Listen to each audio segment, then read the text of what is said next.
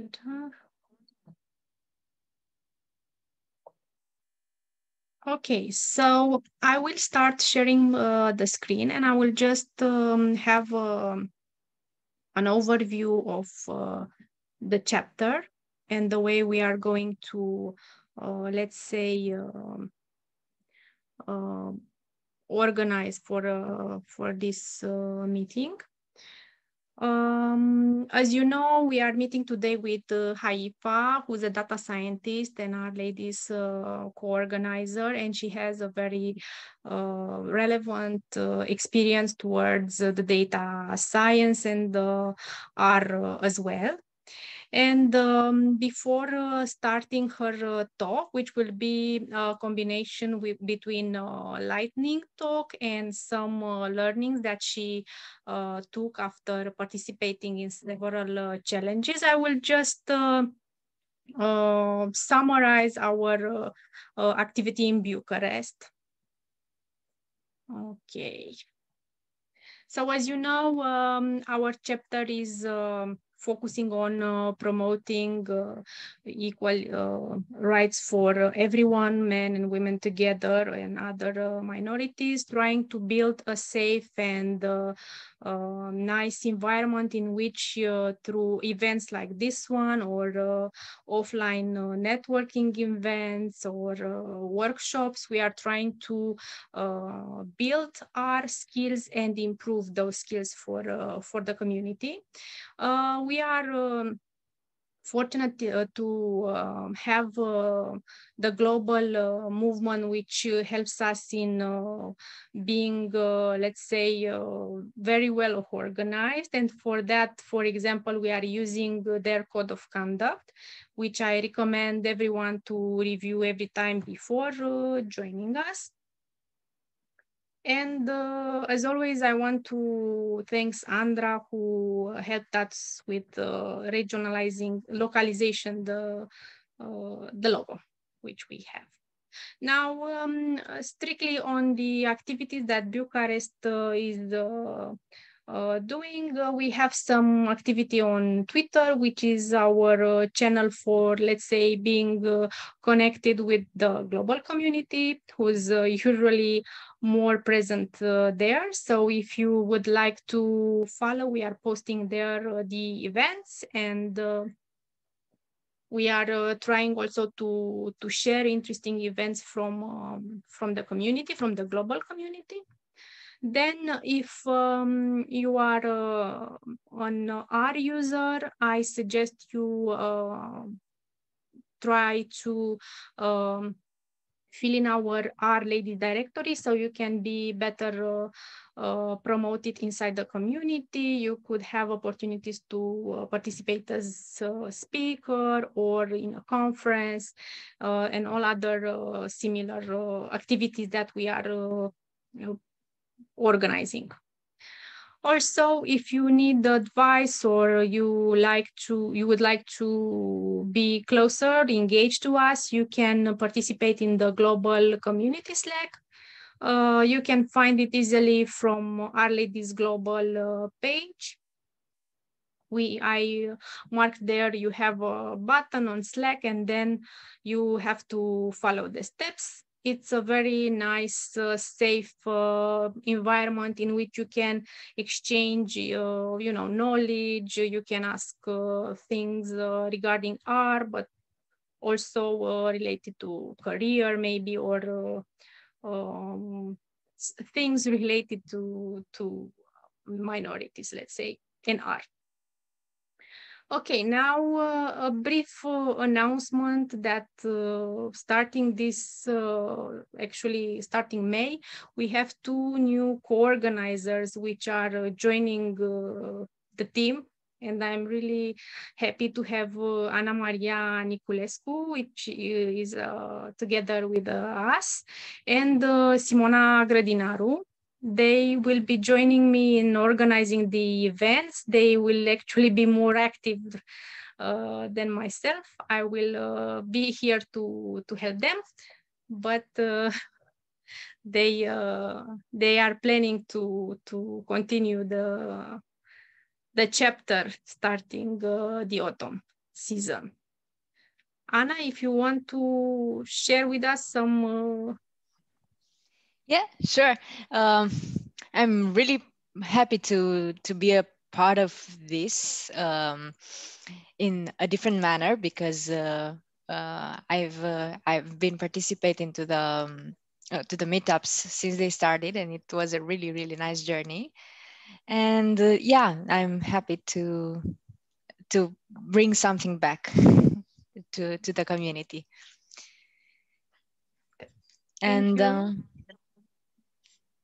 I can continue with the presentation, or you can continue. Yeah, I I don't don't know know. if it's also Simona available. I think she logged in, Right. but I Ah, don't know all if right. she... Here I am. Hello. Hey. Thanks a lot for the very warming intro about ourselves. I'm really excited, as well as Anna, to join the more active community in here as part of a co-organizer, and really excited to see what we will be preparing for everyone since autumn and so on.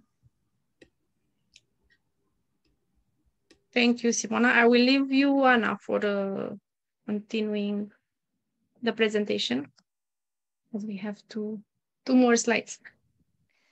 All right. So we still want volunteers, and we are still looking for them. So if you want to join us, if you have 1 or 2 hours to spare during the week time, you can contact us and actually help us organize this event, and as well as help us be present on social media. And yes, tell your friends, spread the word, and this is the best way you can help the community grow and be to spread the awareness about the community. Thank And you. I'll let you introduce our speaker, Ines. So this April, I participated in a nice challenge. I wasn't able to finish this challenge, but it was an interesting event. This is how I met Haifa, and I noticed her because she participated together with me in this challenge. And she was able actually to finish the challenge, and discussing with her, we uh, concluded that it would be really nice to have such a talk inside Our Ladies. So I gave the invitation to her to come, and she proposed this interesting topic about taking yourself to the next level by participating in different challenges.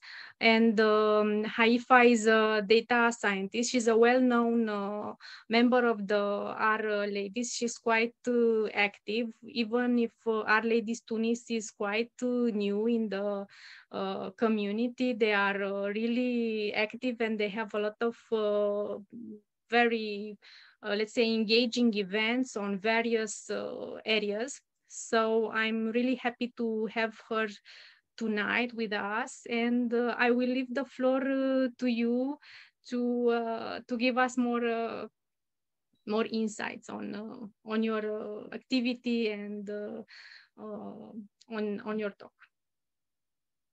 Thank you, Ines, and thank you for invitation. I'm very happy and glad to be with you tonight and share with you my little experience in how I'm raising my skills in art and coding using through challenges. So I will start sharing my screen first.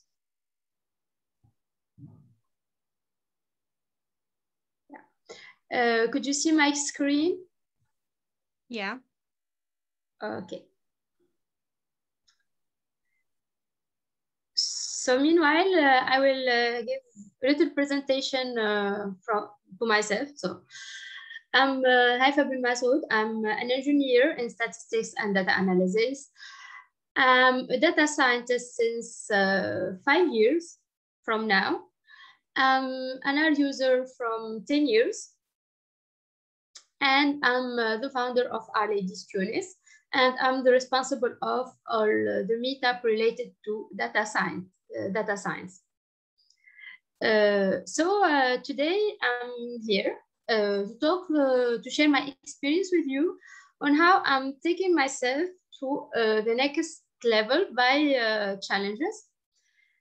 So I will start by presenting the plan of my presentation.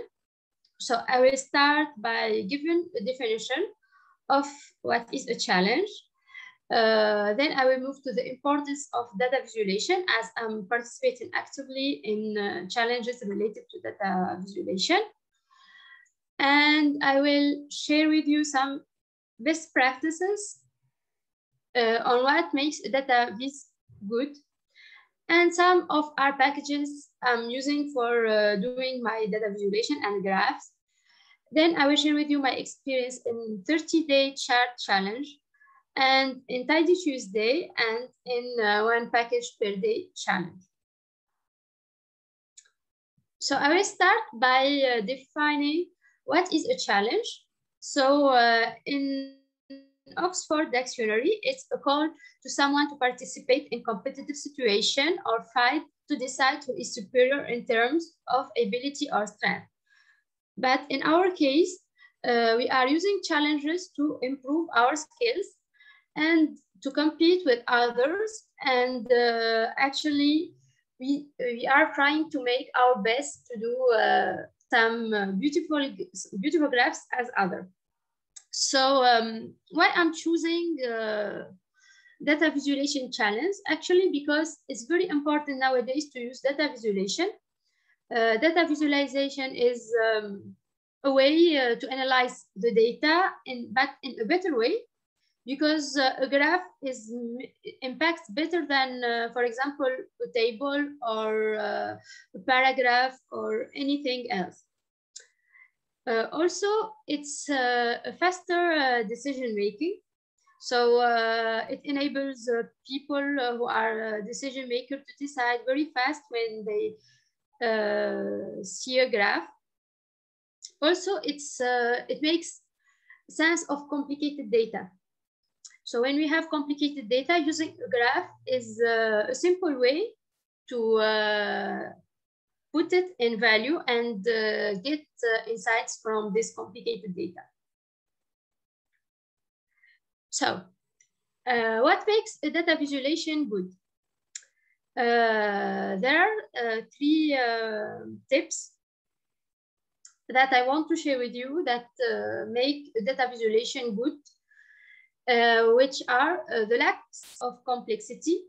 So the simpler our graph is, the better the person who are in front of you understands it. And we have to create an impactful visual. So at the first sight, we can know what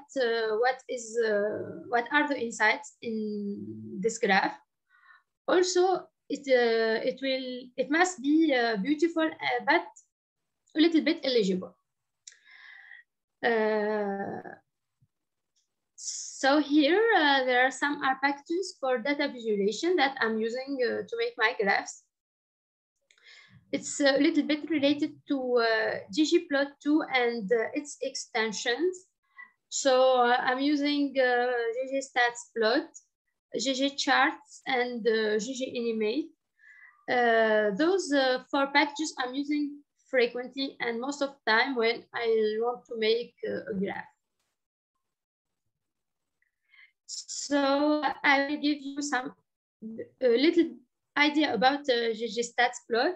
So as you can see here, ggstatsplot is a way that we can add some statistics in our graphs. For example, in a box plot, when you use ggstats, we can add, for example, the median. We can add, for example, the number of individuals. Also, we can have some statistics like the p-value and for example, the class. Also, GG Charts. GG Charts is a great package. It's a low-code package. So when I don't want to write a whole code using ggplot2, I'm using GG Charts because it's somehow a one-line code to make a graph, and it's very easy and simple, not as complicated as ggplot.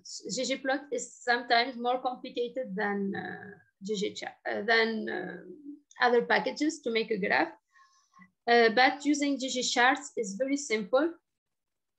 I advise beginner to start with GG Charts and then move to ggplot2.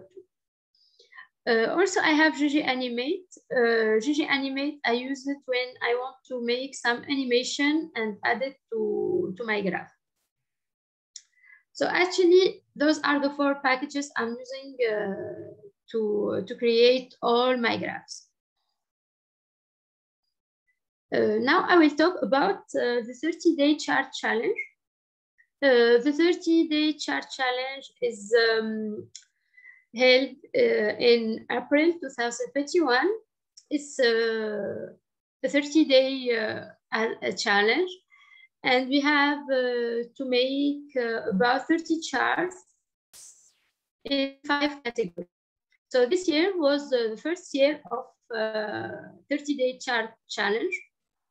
So I take my courage, and I was talking to myself, and when seeing the trend in Twitter, so I'm very new to Twitter, so that's why it's my first year also to participate in challenges like 30-day chart challenge and Tidy Tuesday. So I discovered the challenge from Twitter. I was seeing some people sharing their work, so I was telling myself, if they can do this, I also can do like them and participate and also share my graphs. And also, it's a good opportunity to me to learn more about making beautiful graphs. Actually, in my work, I was making graphs, but not with the R. Mostly, I was using tools like Tableau or Power BI. But this year, I am using R to make graphs, because basically I'm using R in many other stuff, like doing machine learning, doing some statistics and other stuff. So for the 30-day chart challenge, we have, as you can see, 5 categories, like comparison, distribution, relationship, shapes, time series, uncertainties. And each day we have to make a graph related to one topic. For example, for comparison, we have the part to the whole, pictogram, historical, magical, slope, experimental. For distribution, we have physical, animal, statistics, abstract, circular, strips. For relationship, we have correlation, space, multivariate, pop culture, connection. And for time series, we have like a topic like global change, upwards, downwards, animation, ties, monochrome. And for uncertainties, we have demographic, trends, educational, future, deviation, and 3D. So in the next slides, I will show you some of my graphs, but the best one that I did to participate in this challenge. So I will start by this one in day 5. It's slow. So here I'm using the data from an R package called People Analytics, in which we can find many useful data sets, and in which we can make many graphs and trying to take some insights from those datasets. So here I'm comparing the time donating and total donation based on where people are, the residence of people, like overseas, rural area and urban area. So here I have that people from overseas are more donating more than the other, like people living in urban and people living in rural areas. And here I'm showing the slope. So the graph is very simple here because I'm trying not to make very complicated graphs. I focus on how easy it is. And this chart is also from, I'm using all the data from People Analytics, but this time is to show the distribution of annual income by gender. And also this graph is very simple, but as we can see here, the insight is very clear. So here we can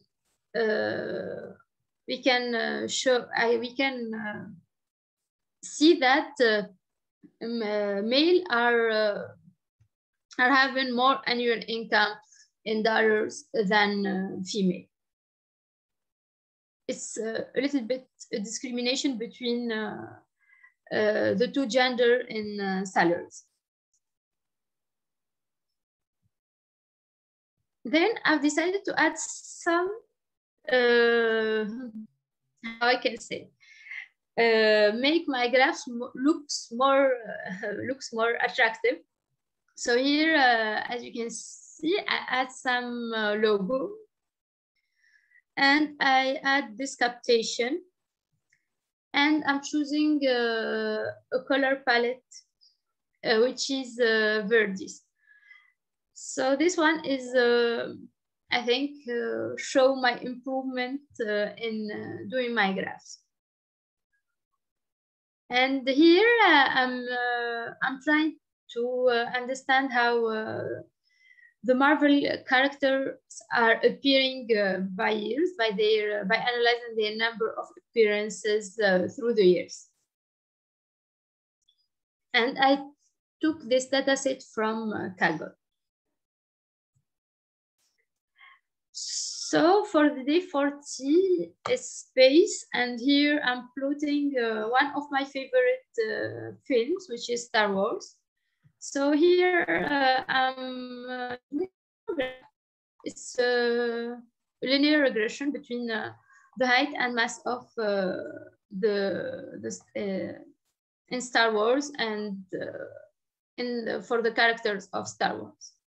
So here I'm trying to be in the dark theme, the space, and I choose, for example, the stars for the individuals, and it's like yellow to show like the stars at night.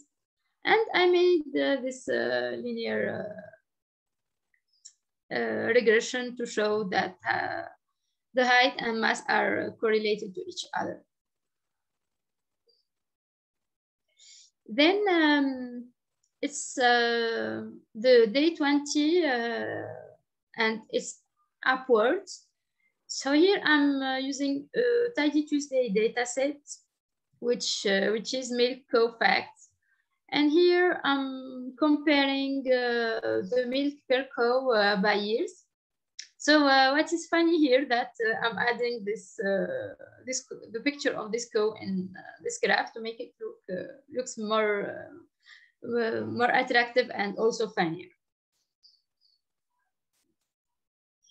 So that was my best graph for the 30-day chart challenge.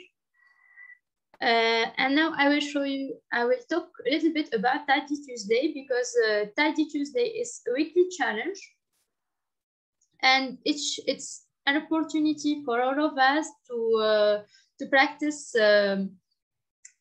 some data manipulation also with the data visualization using R packages or maybe other tools. So Tidy Tuesday is a weekly data project aimed at the R ecosystem. And it's like an online learning, and we have a community that participate every week in this challenge by sharing the code. And also we can arrange data to make meaningful charts with ggplot2, tidyr, dplyr packages, and other tools in the Tidyverse ecosystem. So for Tidy Tuesday, I created those graphs. So here I participated in the Tidy Tuesday with Netflix data. And here I'm trying to understand the top 10 countries where the shows or movies of Netflix were produced. So here it's obviously that the United States comes in the first place. Then we have India and the United Kingdom. It was really fun because I'm also a big fan of Netflix. So I spend, when I'm not working and not coding, I'm watching Netflix series. So I had a lot of fun making this graph. Then I will share with you this graph also. It's related to the departure reasons of the CEOs. And it illustrates the reason of departure of the CEOs in S&P 1050 firms. So it's also good to know why the CEOs are leaving the companies. Because I always was thinking that the CEOs never left, but I was wrong.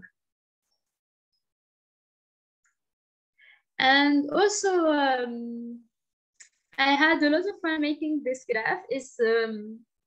Those graphs is they're comparing the distribution of the annual salary of managers. So here it's related to the sex of the manager, if they are men or women.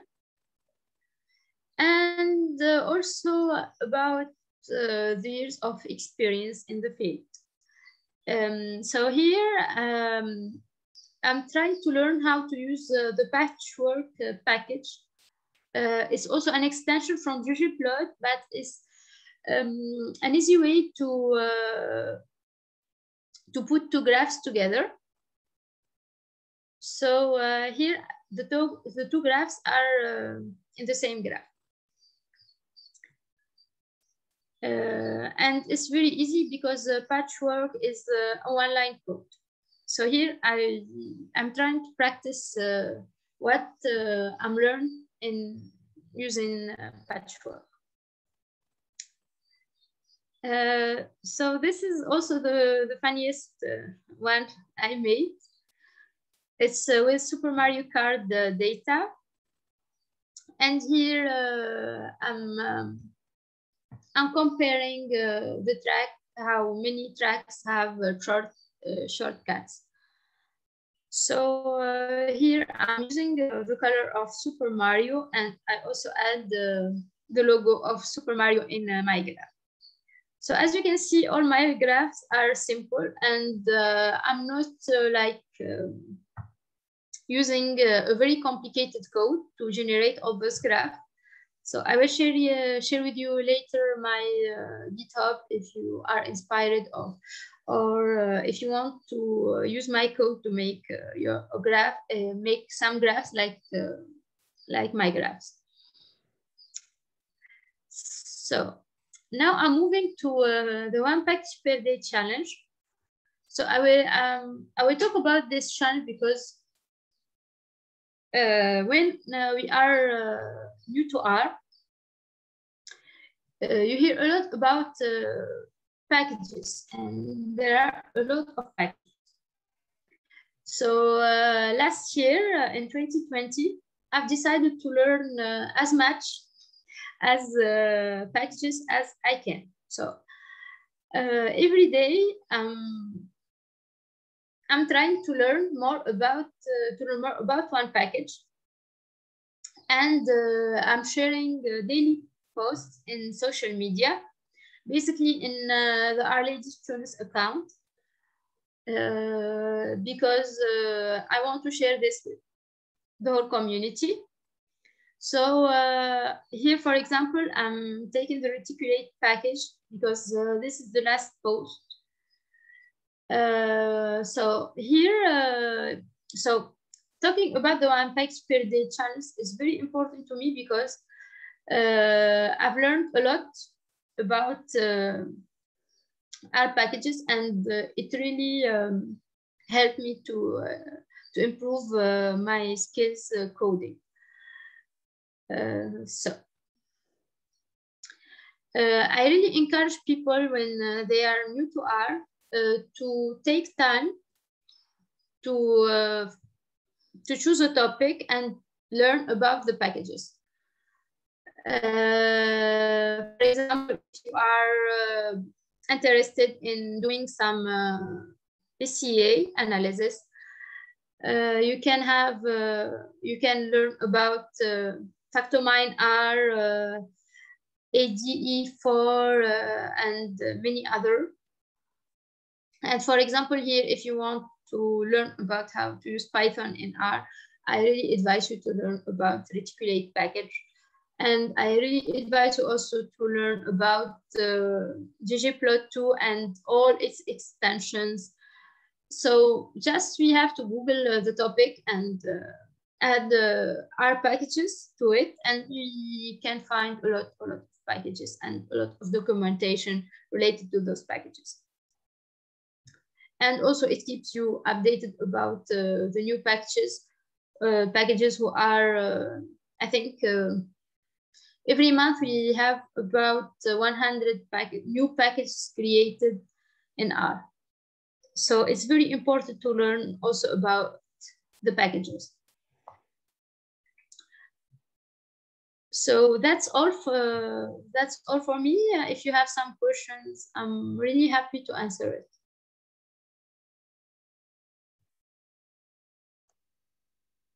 Hey, how are you? Hi. My name is Mihai. Thank you for the presentation. I wanted to ask you, for example, you talked about the packages that you learn. When you learn them, do you have a certain strategy? How do you approach learning a new package and so fast, like once a day? Okay, so my strategy was really related about my needs. So I'm a data science, for example. I'm doing a lot of machine learning. So I start by learning more about the packages that helps me in doing my models in machine learning. Then I'm interested in doing some graphs. So I focus on the packages which are helping me to do graphs. Also, when I was a student, for example, when at university they are teaching me how to use, for example, only Factomine R to generate principal component analysis. But I was very curious, and I go through Google and I just type R packages to do principal component analysis, and I find many other interesting packages that helps me to do my principal component analysis. It's not only Factomine R as they are teaching us.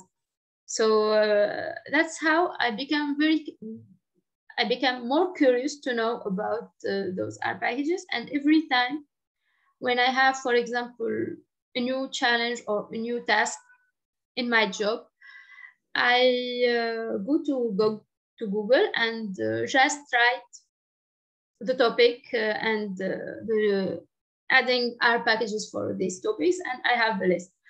Also, you can follow in R Studio, I think, website. They are posting every month the new packages, and they are also classified by topic. Thank you. Thank you. What's your preferred way of charting something? You mentioned something about having GG charts more user-friendly than ggplot, so writing less code. But if you have to do one chart from scratch and you have to do it fast, how would you do it? What package would you choose? Okay. So when I'm doing a graph from scratch, I just use base R. Yeah, I thought about the same. Yeah, I just use base R, and I'm trying to make it more beautiful using from A to Z to Z. So well, if I want to classify my preference for packages, I will start by I choose ggplot2, then I have GG charts, then Plotly. I don't mention Plotly here because Plotly is kind for tiny apps. Mm-hmm. So Plotly, I'm using Plotly basically to make my chart for Shiny. But here I'm discovering that ggplot2 has many features that are interesting and can help me to make better data visualization, like Tableau or like Power BI. Yeah, agreed. I also find it useful to make an interactive chart with Plotly. Yeah. I mean, the command line is really straightforward and you just have an interactive plot that you can play around with. But yeah, that's really, really helpful. And I do have one more question since since I brought the mic here. Do you have a favorite color palette? You mentioned something about Viridis. I thought it was Magma that you used in a previous chart. Is it something, do you have a preference towards something? I know from my side, researching for colors is like a full-time job until I get the job done and I get the perfect chart that tells me the right story and doesn't hurt your eyes as well. Yes. Actually, my favorite palette is the blues. There are, I think it's an R color brewer, mm-hmm. And it's the waves of blue. This one I really like it, but I only use it in because I use it like in my work because we have some how can I say. I really forget how to say it in English, but we have to use, for example, the shades of blue because it's related to our graphic charts. Mm-hmm. So I was using this palette every day with every graph. So I think it's my favorite one. But in life, I'm a big fan of reds, and it's and the shades of red. But I think red in some graph is very annoying to the eyes. Yeah, it depends on how you structure everything. I also like the greens sometimes, but Yeah, I have a preference towards Viridis, towards the classical one. Magma is also nice, although I haven't been using that much. Yeah, Viridis all the way for me. I think for me it's Magma also. I'm using Magma from Veridis package because I think all people are using Veridis. So to make a difference, I'm using Magma in my graphs. But yeah, recently I heard about a package which take colors from Instagram and make the palettes for the user. Oh, that's I'm fun. not trying. I'm not trying now yet, but I think I will do in the upcoming days and see the results. I've been very busy, that's why. Great, thank you so much. Thank you. I would have two questions, also regarding the graph challenge. First of all, congratulations for keeping up with it. I myself know that it's really hard to make a habit, and yeah, it looks easy at the first glance. You say, "Oh, I'm going to do it," but it's really nice to get to do it every day. So my first question would be regarding the graph challenge. How long did it take for you to actually make the graph daily? Because behind the actual graph, there's deciding what to plot and gathering the data, and there's an entire process you have to go through. So I'm curious, how long did it take you to do it daily? Yeah. So it was a job of 2 hours daily. Actually, in the weekends, I was looking for the data because they are sharing the topics. And the weekend, I look for the data and I search for inspiration. And the day of the challenge, I do the coding.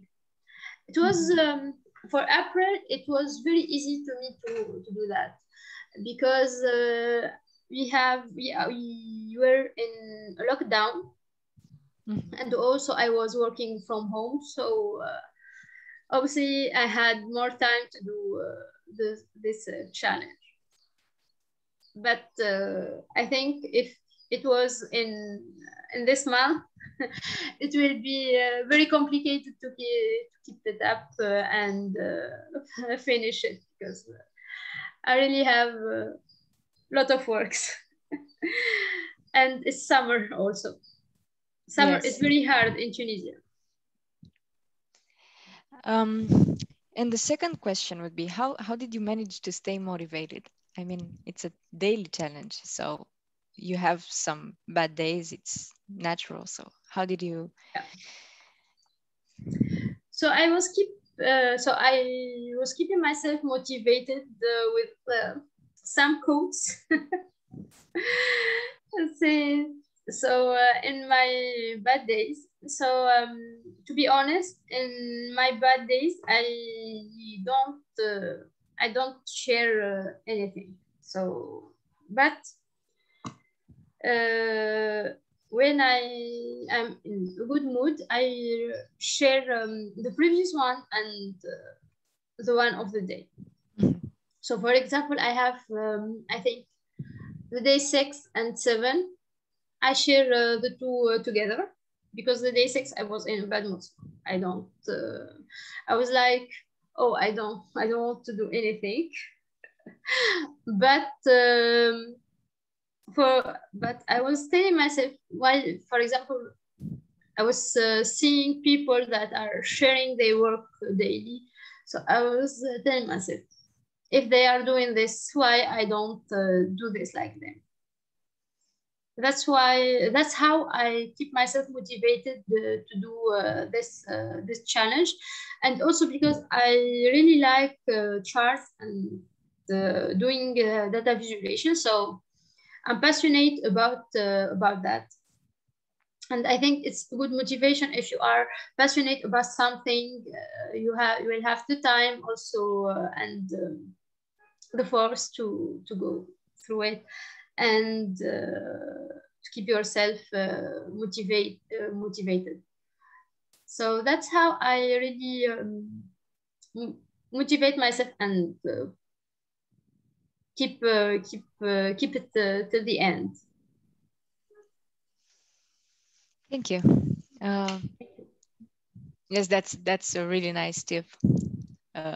Remembering that there is also someone doing it and getting it done.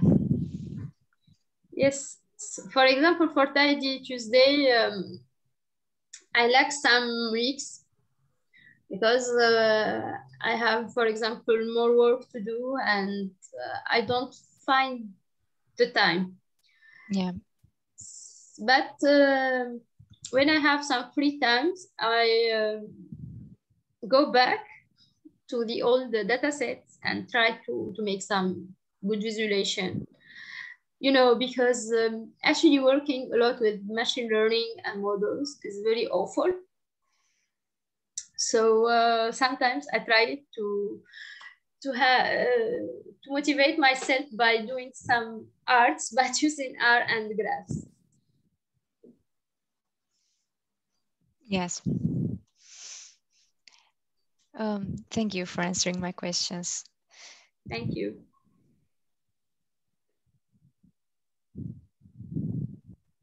So if we don't have any more questions, I would have one question. If you could actually share your GitHub account, so we can see, or if you have a page, a website also, it would be useful. Yeah.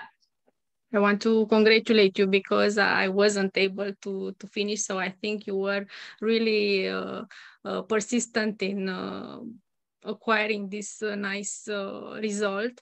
And I think is also true, as you said, that the community is quite nice. I managed to go through the mid challenge, then I wasn't able, but the community on Twitter was quite cool. I mean, I learned as well a lot of new packages and interesting tricks, yes. I would say. So yes, I agree. The community in Twitter was very active, and they are really engaged. They are sharing their works on daily basis. So that's a good motivation for someone who is new and who wants to learn.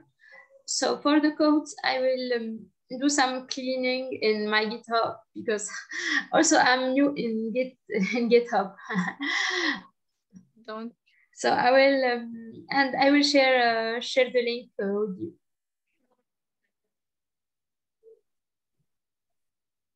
Thank you. You're welcome. Thank you.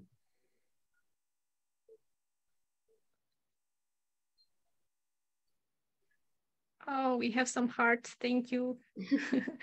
So thanks a lot for participating in our Meetup Haifa and sharing us such a nice and inspiring story, because it was besides the our part also inspiring. Maybe we are starting more to participate in such challenges. And this was the meetup for tonight. It was a, let's say, a lighter version. And again, I'm super happy to increase the Bucharest team with Simona and Dana. And for the summer, we are going to take a break. And please follow us on Meetup page, and you'll see there the next events. Thank you all for participating tonight, but especially to Haifa. Thanks a lot again. Thank you, Ines. Thank you. I'm very happy. I'm very honored to meet all of you. And maybe we can also one day organize a joint meetup between Our Ladies Bucharest and Our Ladies Tunis. I think it will be a good opportunity to both community to learn from each other. Definitely. Thank you. Yes, let's do this. Yeah, we can plan this